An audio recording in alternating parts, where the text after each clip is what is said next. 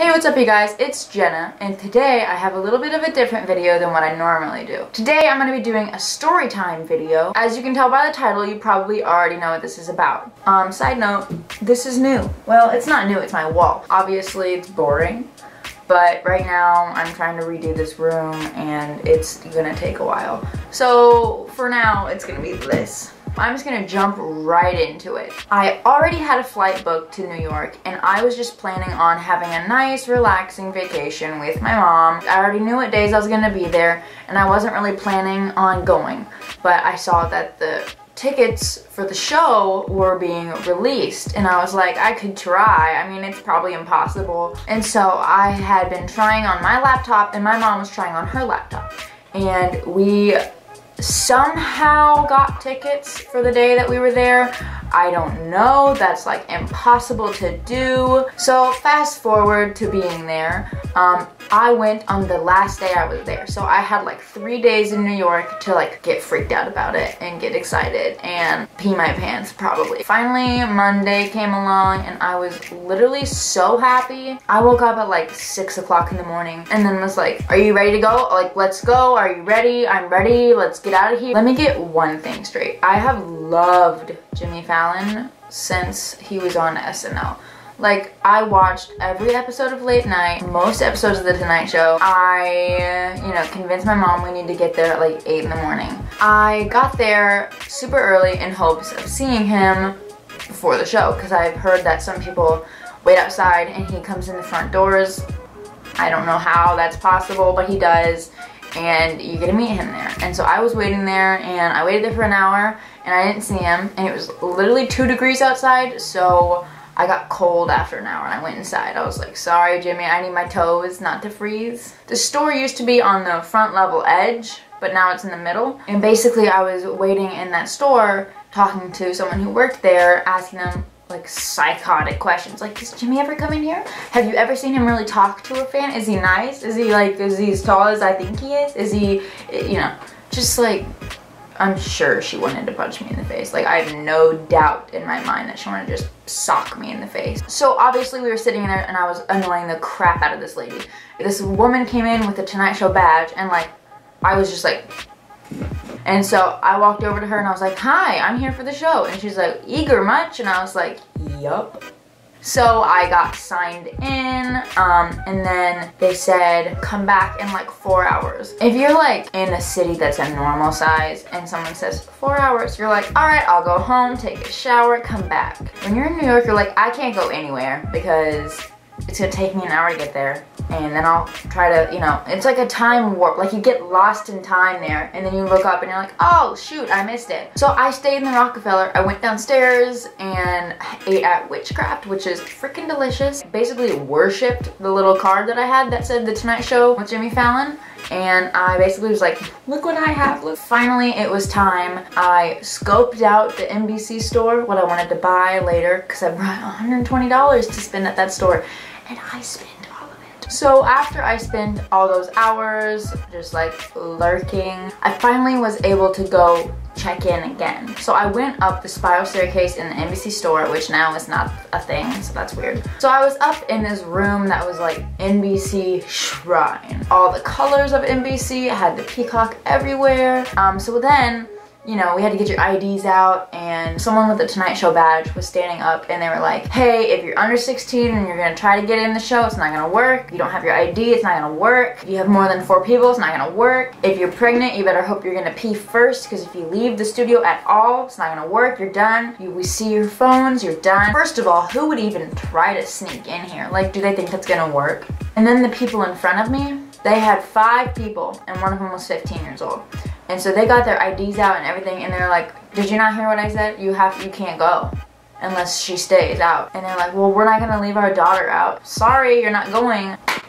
Literally, who does that? So then they got my ID, they said, come back at 3 for your final check-in. Alright, it was like noon, so we had a couple hours, so I just walked around more. We got back in line finally, so we get through the final check-in, which is basically like security. Like, you can't have a bag, they have to check your pockets, you have to like do this and then beep beep beep, you know. Then you wait again in the waiting room, and I was like, this is so much waiting, having panic attacks because I am just so excited. All this waiting is killing me. So we finally reached the get ready to go in stage, and so this guy's giving us a talk about how we need to act, how we need to behave. And so then there was this guy who worked there, and his name was, I think, Joey, and he was from Brooklyn, and I flirted with him like crazy because I knew he was the person who seated people.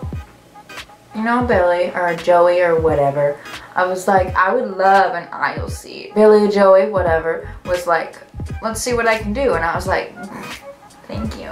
And so I get up the elevator and you walk in this room, and this is when I had a meltdown. The room is like panoramic video of just different episodes of The Tonight Show and just different pictures of him from SNL and at late night, and I was like, this is real. I am not ready for it.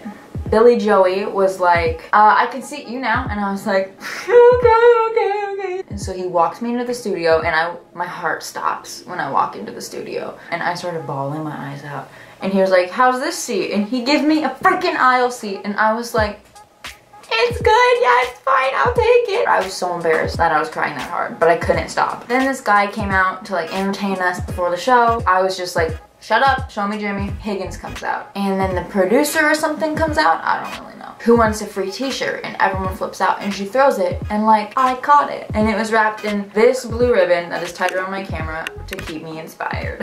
Hey, and everyone pays attention, and they're like, pay really close attention. It's gonna go really fast. Don't watch the TVs that are everywhere. Watch Jimmy on stage because he's really gonna be there. And I was like, oh my God, he's gonna be. The show's starting now. It was just quiet, and then the lights dimmed on the audience, and then the Roots started playing. And Steve's like, live from studio, you know how he does that. My heart started beating so fast, I wanted to die. I thought I was actually gonna have a heart attack. He goes, here's your host, and I actually just got goosebumps. I thought I could do this. Maybe I can't. And then the curtains start to open, and Jimmy Fallon comes out. And I absolutely lost it. I was screaming. A lot was happening. And basically, I don't really remember the monologue at all because I was in hysterics. It would be like, laugh. And I would just start bawling my eyes out, like on command. And laugh so hard that I couldn't breathe, and I had no idea what he said. I wasn't even listening, like I couldn't. I was like, listen, and then all I could hear was like my heartbeat. I think Harry Connick Jr. was the first person to come out, which is like fine. I could not even fathom what was going on. And then Bradley Cooper came out, and Bradley Cooper, the show went on, and I was just loving it. I feel like it literally was 2 seconds long. They were not lying when they said it was gonna fly. The musical guests came, and they started playing, and I was just like, Jenna, you're gonna hug him in like 5 minutes. It's fine. Prepare yourself. What are you gonna say? What are you gonna think? What is gonna happen? Are you ready for this? I had something to say. I knew I was gonna say, I love your show. I've watched you since SNL. Keep up the good work. I look up to you as a comedian. But that's not what I said. He was like maybe 15 people away from me. So then he runs up the top and he starts coming down my aisle. And I was sweating. And no one had hugged him yet. And I was like, am I gonna be able to hug him? And I made the decision that I was. I jumped out into the aisle and I starfished my legs and my arms. So I was like bawling, like blubbering. And he comes down the aisle and he's finally at me. I look up and he's like, hey pal, you want a hug? And I was like, oh man, I had like a huge headache from crying so hard. He hugged me and he literally like picked me up a little bit, and I was like, shut up. I was literally crying into his suit. Like, I'm sure there were stains of my like eyeballs on his shoulder. Sorry. I was just like, okay Jenna, say what you're gonna say. And I just go, I love you. And he was like, I love you too. And he hugged me, and then he smiled, and then he continued on his way, and I just stood there like, and then my mom like pulled me down until I could sit down in the seat. I was literally the biggest mess I have ever been in my entire life. And everyone's sitting like in front, diagonal, behind, over there, They were all like, "Are you okay, sweetie?" Because I couldn't breathe. I was like choking, and then the show ended and I literally needed help getting out. An NBC person like helped me into the elevator. So we get down to NBC, like where the stores are. My mom has to go to the bathroom and I'm like, I don't want to go anywhere. I just want to lay on the ground. And so I laid on the ground of the Rockefeller. Like I slumped on the wall and laid on the freaking ground. And a cop came up and was like, "You can't lay here." And I was like, "Give me a minute, okay? I just saw Jimmy Fallon and I can't, okay? Like I cannot handle this right now." And he was like, "Okay." And he walked away. I posted this photo of me tweeting Jimmy and I was like, "Thanks for the hug." I went to my hotel and took a shower and cried some more and then watched the show that night, which was cool to watch it. And this is a picture from the show. Here's me, you know, up here and Jimmy's over there. I didn't get a picture of him hugging me because NBC like went to credits before that happened. So that was my trip. I went back and I literally couldn't stop talking about it. You know when you go to a concert and then you're real sad?